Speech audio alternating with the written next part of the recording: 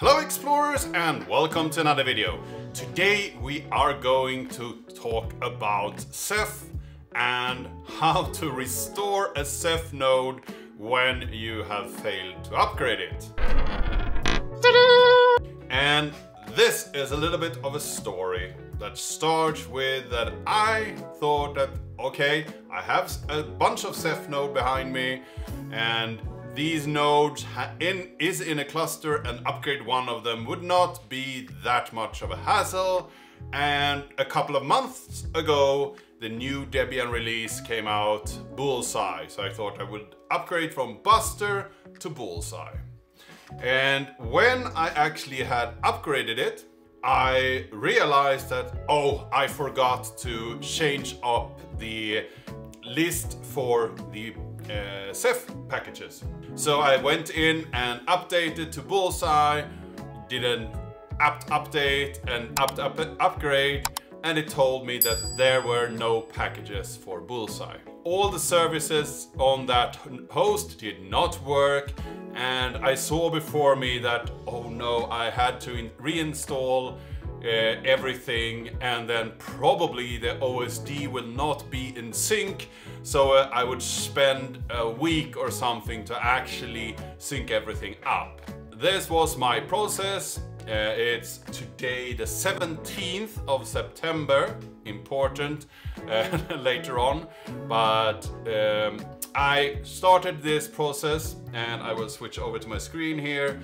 So I made a script of everything that I did, and I will do a better write-up of this and put a link in the video description so you can read this as well with a couple more descriptions to everything. So the first thing I did was set the Ceph cluster into a no out, no rebalance mode, because I didn't want it to actually start working on anything while I was doing maintenance, because I still thought that there might be a chance that I actually can rectify this, but I don't know. The next part was actually to pick out the host, put a USB stick into it and reinstall Debian Buster, because you can't go back from a Bullseye to a Buster, you can only upgrade. So I had to do a fully reinstall, and that was a little bit heartening, because I needed to plug out the hard drive that was the Ceph hard drive, the OSD, because I wasn't really sure how to actually get it installed correctly. It wanted to put the startup boot sector on that drive, which never worked. So I had to pull it out and do a reinstall without that drive, but that worked. So now I had a clean reinstall of Debian. Then I did an upgrade update, so I had the newest packages. Always good to do that, so you know that you don't have any extra things that will be installed and might cause conflicts before you do upgrades. And then I did add all the keys for Ceph, of course, and edit the Ceph list and add the actual listing of the Ceph packages, so we know where to download those. I did an upgrade and then installed Ceph and Ceph Common, so I have all the packages needed to actually run my Ceph cluster. I also knew that I wanted to have this latest SmartMon tools, so I went in and added the Buster back porch into source list and updated and installed the new SmartMon tools. And after that I did a restart in order to have all the packages up and running in a good manner on the host. I went into my Ceph etc directory, the configuration directory, and copied over the configuration from another host with some changes in order to have the right host ID and so on, but pretty much kept it as it was, and then copied over the admin key so I can actually do maintenance on this server as well. And next up, I wanted to set up the monitor. So I have a monitor, a manager, an MSD and an OSD on all hosts. So I created the directory for the monitor. I got the actual key used for monitors. I got the map for the monitors. This is the map where all the OSDs are and so on, what kind of sharing is done between them. so the hard disk map, and then I set up a new monitor, created a file system for that using the monitor map and the keyring, and then I needed to go in and change the user privileges for that monitor directory, or else it would not start up, because if you are the wrong user it can't actually read it when you start the service. I checked the status of the service to see that it actually were there, and then started it up, checked that it started correctly, and enabled it. And I had to do this a couple of different times because I forgot some steps and so on, but I actually got it to work. There might be required to do an extra reboot if things doesn't really work or is set up correctly, but I got to work pretty easily. Next up, I got the manager credentials. So this is create or get, so it actually got those credentials because I already had them, and then I created a directory, and in that directory I copied the keyring into that directory. I could have just piped that keyring from the first command here into that directory, but I didn't do that.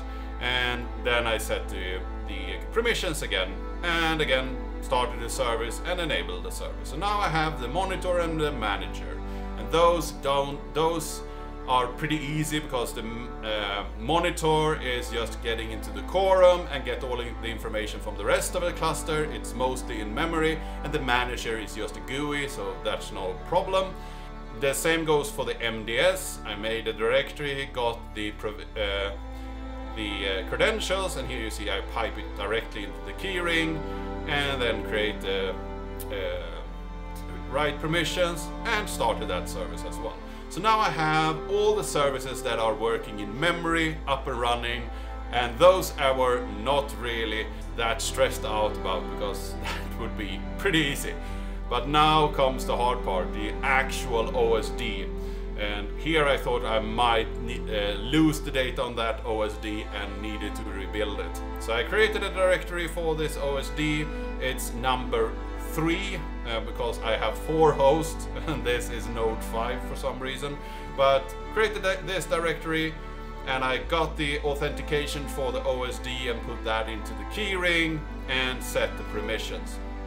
Next up, I were able to do a Ceph volume LVM list to list the LVM volume that I created for this Ceph cluster. And it told me that it had a lot of different things, but it also had the ID3. So this hard drive already had all the information needed to get it activated and running again. So did a Ceph volume LVM activate all. That started the service and made the OSD available with the old data without no extra work on my part. So it just worked, which was so nice and so relieving that I just were up and running again, no rebuild, no switching around of data and so on. So I enabled that service and everything was good, and then I set my cluster to no out and no rebalance. So now I unset those variables, of course. So now I had a working cluster again, all nodes were back to Buster, everything worked as intended, and I thought, oh yeah, that was really scary to upgrade to Bullseye, don't have the packages, and then have to downgrade, and it actually worked finally good. And then I checked my mailbox. So I got a mail from the Ceph user list, and they said the new version has released 16.2.6, and I read through the notes. There was a lot of nice bug fixes and so on, some new extra features, but nothing really major, mostly bug fixes. And the last line on this email was, this version is the first version built for Bullseye. So now I have packages for Bullseye, and I actually have upgraded that host to Bullseye with the new packages. So this was my little story today. I hope that you found this interesting, perhaps funny, and perhaps you learned something today. I hope that you liked this video. Give it a like, share it with your friends and colleagues. If you haven't subscribed yet, please do that. And if you have any comments or suggestions, leave them down in the comment section down below. And I really hope to see you in the next video.